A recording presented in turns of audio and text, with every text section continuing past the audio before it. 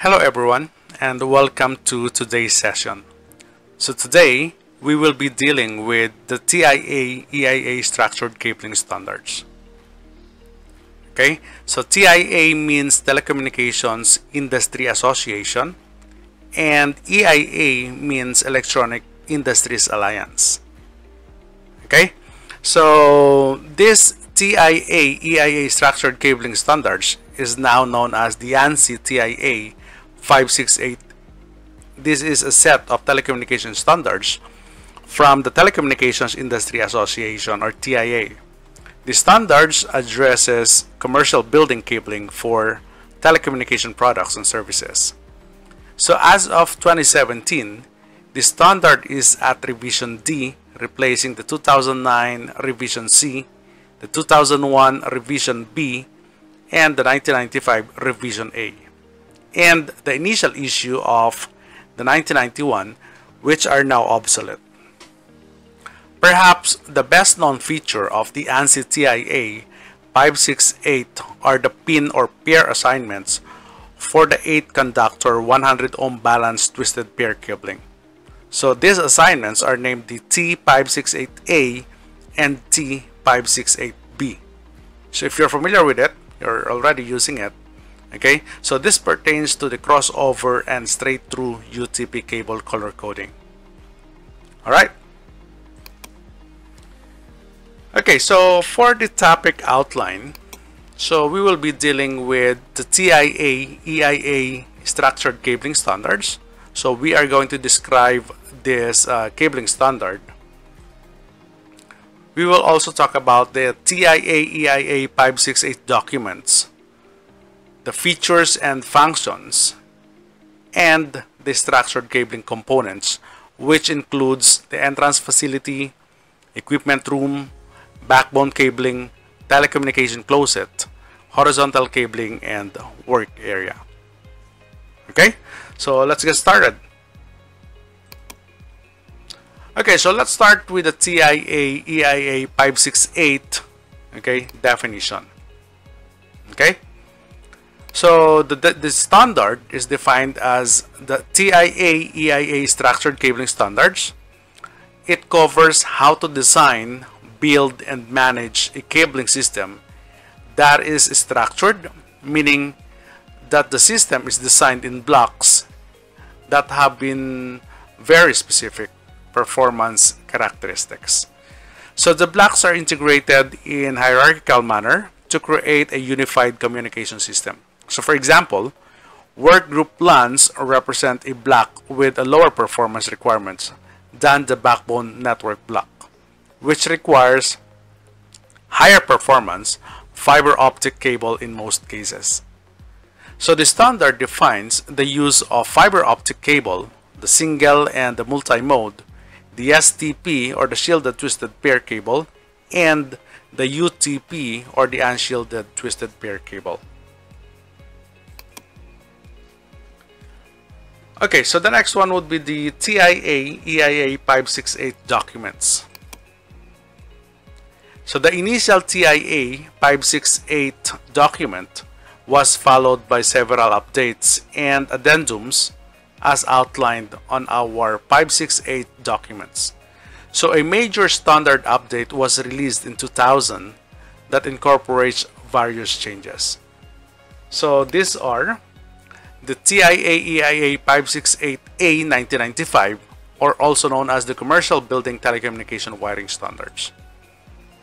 And then there is an update, year back 1998 to 1999.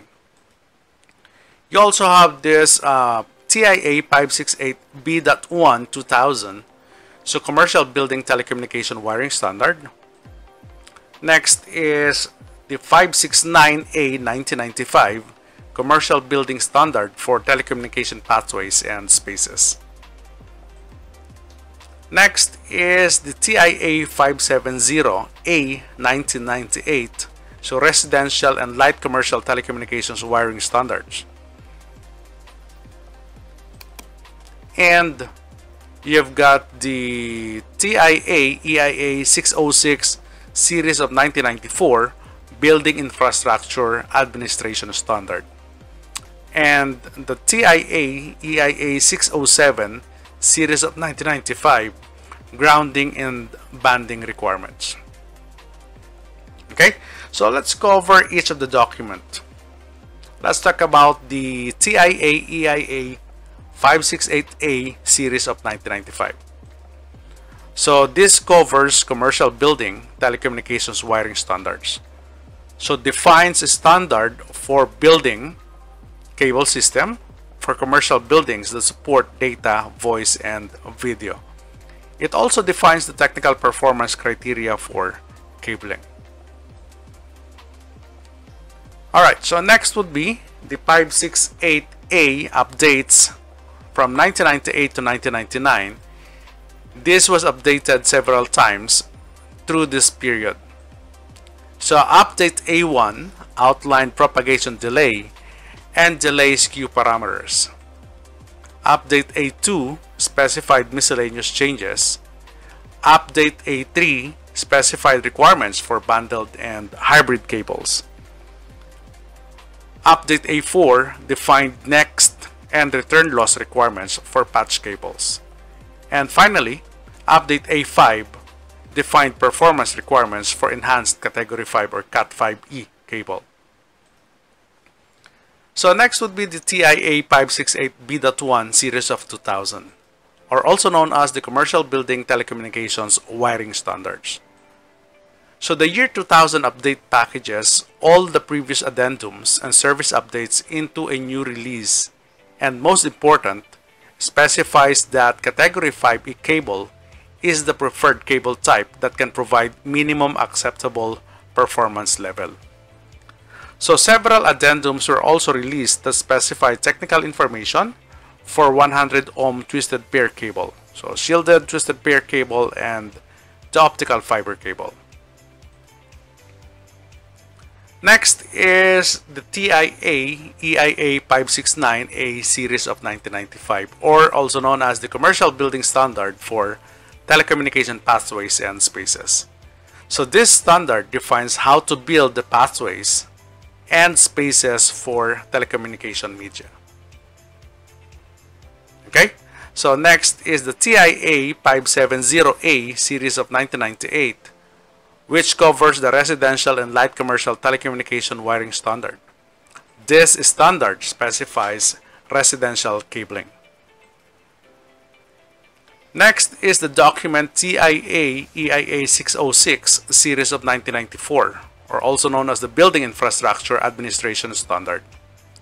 So this standard defines the design guidelines for managing a telecommunication infrastructure. Okay?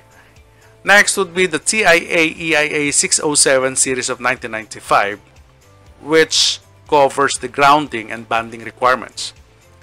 This standard defines grounding and bounding requirements for telecommunications cabling and equipment. So the current trend is to evolve the standards to support high-speed networking such as a Giga Ethernet, and define advanced cable types and connectors such as the 4-pair, Category 6, and Category 7 cable. So Category 6 is rated for channel performance of up to 200 MHz, while Category 7 is rated up to 600 MHz. So the remainder of this section discusses the EIA or the TIA-EIA 568 standard in general rather than any specific releases. Alright? Okay, so subtopics would be the TIA-EIA 568 features and functions.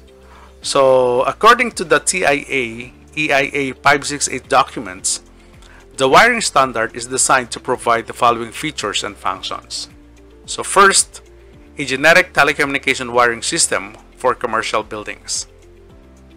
Defined media, topology, termination, and connection points, and administration. Support for multi-product, multi-vendor environments. Direction for future design of a telecommunication products for commercial enterprises. And the ability to plan and install the telecommunication wiring for a commercial building without any prior knowledge of the products that will use the wiring. So according to the TIA-EIA documents, the wiring standard is designed to provide these features and functions. Alright? Next would be the structured cabling components. Okay, so this is the focus of this video. We will be talking about the TIA-EIA 568 layout or the structured cabling components. So the layout of the TIA-EIA 568 structured cable system is illustrated on this diagram here. Okay, so on this diagram, we have several areas for the structured cabling. This includes entrance facility, telecommunication closet, vertical cabling, equipment room, work area, and the horizontal cabling.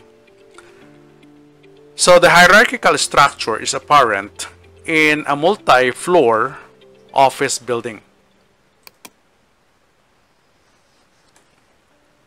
Okay, so a vertical cabling or a vertical cable in here runs from central hub switch in the main equipment room, alright, to the hub or switch and the telecommunication closet for each of the floor. So work area are then individually cabled to the equipment in the telecommunication closet. So if this is our work area here, so each of the workstation is directly connected to the telecommunication closet via the horizontal cabling. So the TIA standard defines the parameters for each part of the cabling system, so which includes this work area, horizontal wiring, telecommunication closets, equipment rooms and cross connects, backbone or the vertical wiring, and the entrance facilities. So each of these is described on this video. So we will be talking about in detail about each of the component here. Let's start with an entrance facility. So the entrance facility contains the telecommunication service entrance to the building. This facility may also contain a campus-wide backbone connection. It also contains network demarcation point, which is the interconnection to the local exchange carriers' telecommunication facilities. Okay, so an entrance facility will serve as the demarcation point between the ISP or the internet service provider and the administrator of the organization. This is where the functions or the roles and responsibilities of the company's network administrator begins and that of the ISP's responsibility ends. So an entrance facility to a building for both public and private network service cables, including wireless, including the entrance point to the building and continuing to the room or entrance room or space. Okay, so the demarcation point is typically 12 inches from where the carrier's facilities enter the building. So, but the carrier may designate otherwise. Alright, so if we are working on a campus, we have to designate an area wherein our connection to the telephone companies, okay, you've got your internet or the ISP, if you are subscribed to cable TV, so all your connections to the external world should be terminated via entrance facility. Alright, so on our layout, basically if we are talking about the building, so there is one location or specific location that will be designated for the entrance facility. Again, entrance facility is the connection of the building or the campus to the external world. Okay, external world, we're talking about the internet, okay, telephones, so that will serve as the gateway of the organization's building or campuses to the internet. Alright, so next would be the equipment room. An equipment room provides a termination point for backbone cabling that is connected to one or more telecommunication closets. It may also be the main cross-connection point for the entire facility. Okay, so in here, the MC, or the main cross-connect, together with the equipment room, in a campus environment, each building may have its own equipment room, to which telecommunication closet equipment is connected. And equipment in this room may then be connected to a central campus facility that provides the main cross-connect for the entire campus. So it contains the main distribution frame, the main location for backbone cabling, phone systems, power protection, uninterruptible power supply or the UPS, LAN equipment such as bridges, routers, core switches, hubs, and firewalls, and any file servers and data processing equipment, including the mechanical terminations. So the server farm is also located on the equipment room. Alright? This is how a typical equipment room look like. So equipment room normally where the patch cabinet and servers on the local area network are connected to each other and hooked to the wide area network or WAN connections. So every structured cabling system is unique due to environmental variations. So the US cabling industry accepts the American National Standard Institute or ANSI in conjunction with the TIA-EIA as the leading organization for providing and maintaining standards and practices within the profession. In the Philippines, we also adopt this TIA-EIA standards when it comes to structured cabling. Okay, so next component is a backbone wiring. So the backbone wiring runs up through the floors of the building or risers or across a campus and provides the interconnection of equipment rooms and telecommunication closets. So the distance limitation for this cabling depend on the type of cable and facilities it connects. If we are using a multi-mode fiber, that should be 2,000 meters or 2 kilometers. Okay, if you are using a single mode fiber, that should be 3,000 kilometers or 3 kilometers or 3,000 meters. And if you are using UTP less than 5 megahertz, that could run up to 800 meters. Okay, so a backbone wiring is also known as vertical cabling or wiring. So these are the wires that extend from floor to floor across a campus or from telecommunication closets to an equipment room. This is contrasted with the horizontal cabling, which connects individual workstation to the network. So in our diagram, vertical cabling, these are the cables that connects each telecommunication closet on each of the floor. And usually, the recommendation is we have to use fiber optic on the backbone cabling. Alright?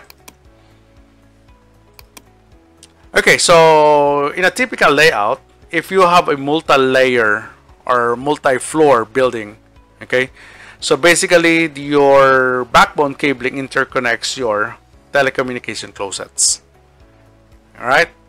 So other example is in here, wherein each telecommunication closets, okay, so for each of the floor are connected to the equipment room. Equipment room is also known as the main distribution facility or the MDF. Okay, so core backbone cabling infrastructure is usually a vertical cabling system running between floors. Alright, next is telecommunication closet.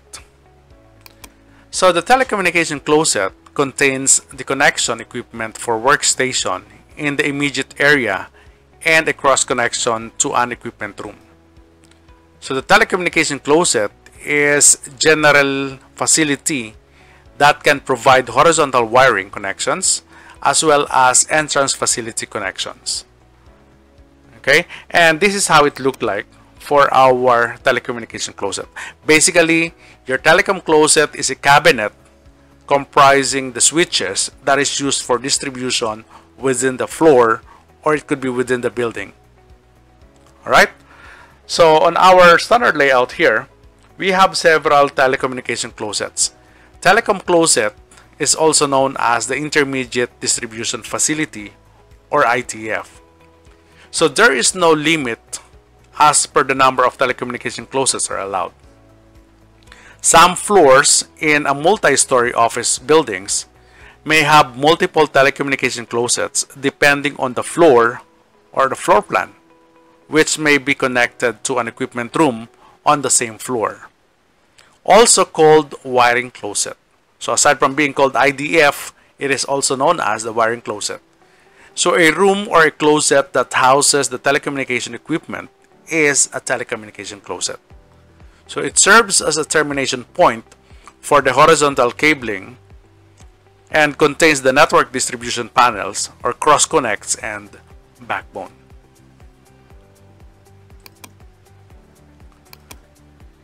So try to evaluate and observe this telecommunication closet here. Okay, can you work on this type of environment? How about this?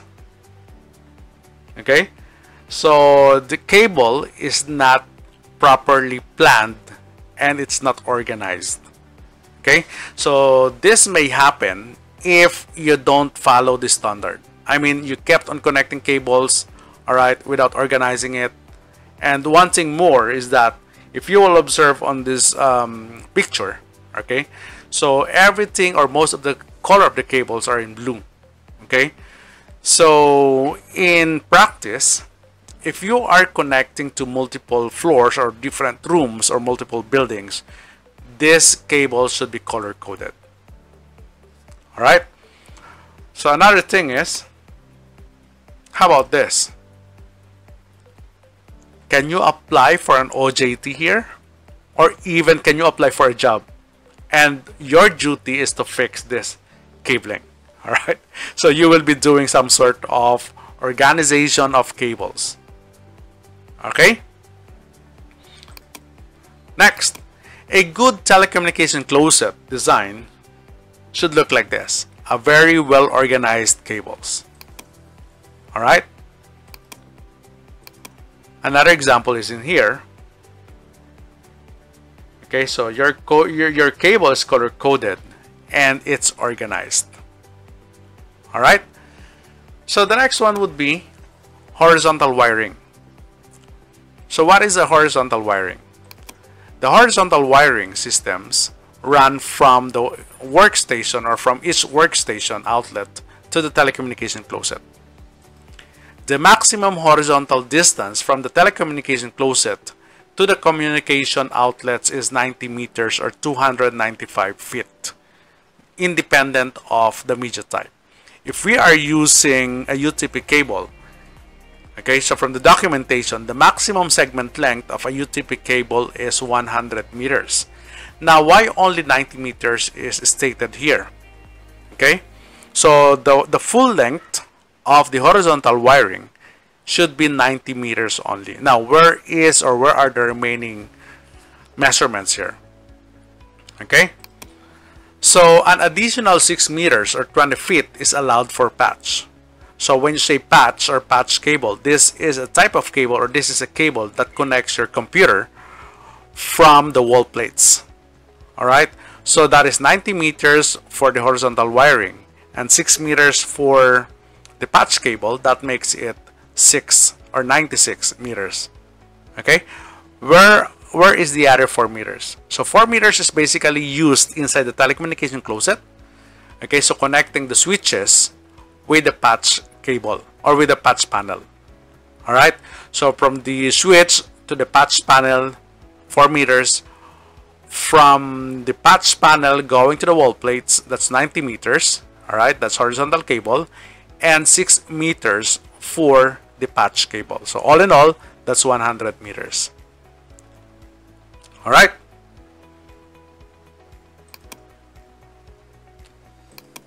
Okay. So the combined length cannot exceed 10 meters. Okay, so for the patch cable. So that's what I'm saying. The 4 meters are used inside the telecommunication closet. So as mentioned earlier, the work area must provide 2 outlets. Okay, so the horizontal cable should be a 4-pair 100 ohm UTP cable. So the latest standards specify category 5E. Okay, so 2 fiber 62.5 over 125 millimeter fiber optic cable, or a multi-mode 50 over 125 millimeter multi-mode fiber optic cable. So coaxial cable is no longer recommended. It's no longer used. Okay, so any cabling that is used to connect the floor's wiring closet to wall plates in the work area to provide local access or local area network jobs for connecting users, computers to the network. So it includes horizontal cables, telecommunication outlet or connectors in the work area, mechanical terminations, and patch cords or jumpers located in the telecommunication room, and may include a multi-user telecommunication outlet assemblies and consolidation points.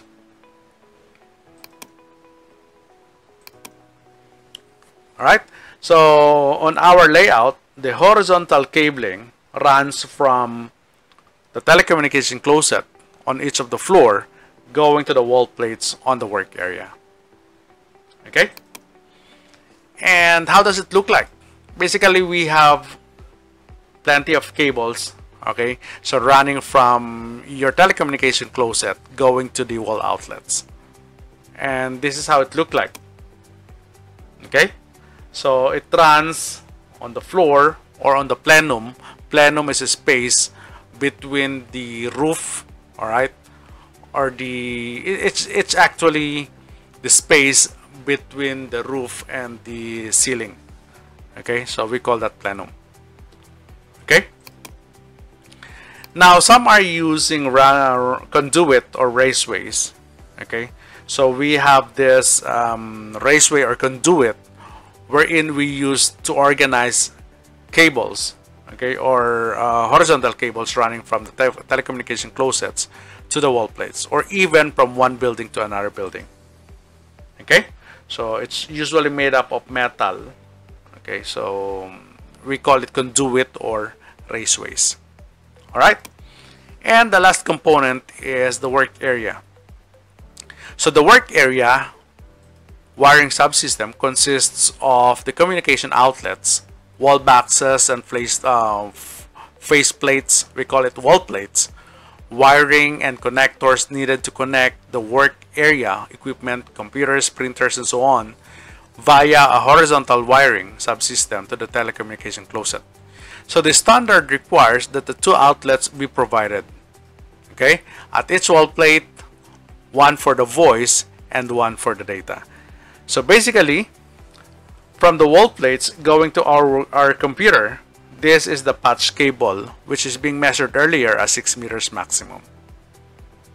Alright, so the work area is the space inside a building where employees or students or building occupants or system users work and use their communication equipment.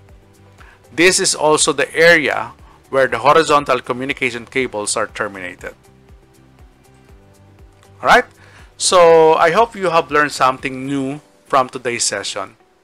Have a great day. Thank you for watching and listening.